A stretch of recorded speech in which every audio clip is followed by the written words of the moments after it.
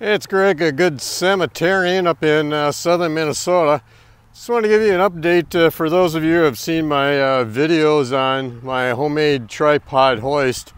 I just finished re-erecting, resetting this monument here, and from about that bottom base it's about 10 feet tall. So right now the legs are spread equidistant at about 9 feet. The pin configuration I've got, I do have about 6 more inches of extension that we could go.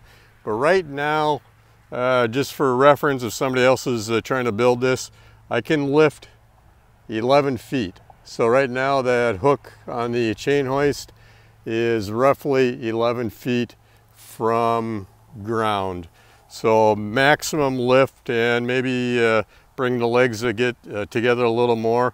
I can probably get about 11.5 feet, but so far 11 feet on this one, and I was probably in a similar configuration when I lifted this one too. That's also nearly 10 feet tall as well. So there you have my homemade tripod chain hoist, and easy to set up, take down. This is my 4th day on this project, and although I left it up last night. So just to give you an idea what's possible with a little ingenuity. And the key thing here is the safety chains.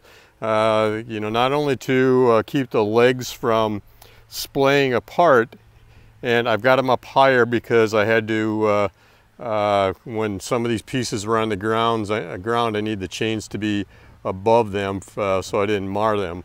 But the other thing the safety chains do is when I walk the tripod and move it into different positions, I always know that my legs are basically evenly distributed, and so the center of gravity stays as close as possible to, well, the center of gravity. So that doesn't change, so I don't get top heavy. So there you go, tripod chain hoist. And what you're seeing in the background is McPherson Union Cemetery, just outside of west end of St. Clair, Minnesota.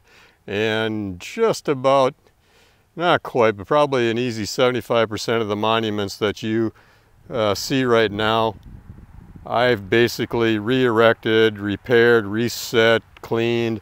I've done something to them, leveled them, and this is my 4th year out here, kind of my retirement project. So a lot of time, energy, labor out here, and even monetary expense.